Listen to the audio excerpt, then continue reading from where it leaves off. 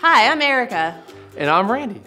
And today, we're going to talk about your air conditioning system. And how it moves heat. You mean move like this?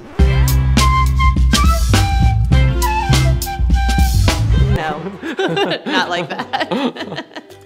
You know how your grandma yells at you for leaving the door open? Yeah, I got that talk all the time. Actually, Grandma, he's letting the hot air in.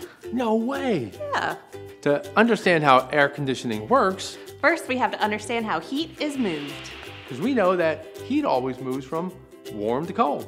So to get the heat out of something, you gotta have something cold nearby. You calling me cold? Not at all. So how does your air conditioner get cold air to blow from here? What's this, Randy? Well, that is a supply register, Erica, and they're located all over your home. So sometimes they're on the ceiling, sometimes they're on the floor. You kind of just got to go find them. That's a great idea. Can you find them in your house? Come on, let's go. All right, everybody, let's see how many air vents we can find. Let's go. There's one right there. Here's an air vent right here. Get off that couch! I know there's one in the kitchen. It's not on the floor. It's usually on the ceiling. And there's probably one in the bathroom too. Ah, I can feel the cool air blowing my hair.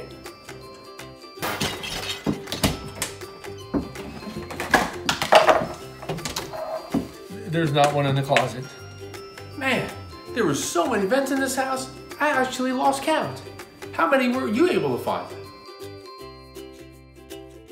Well, it starts with this machine that you may have seen in your own backyard. And Erica, let me tell you, I am a big fan of this one.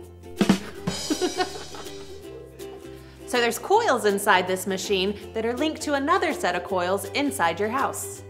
And these coils are like train tracks. They pick up the heat from the inside of your house and drop it off out here.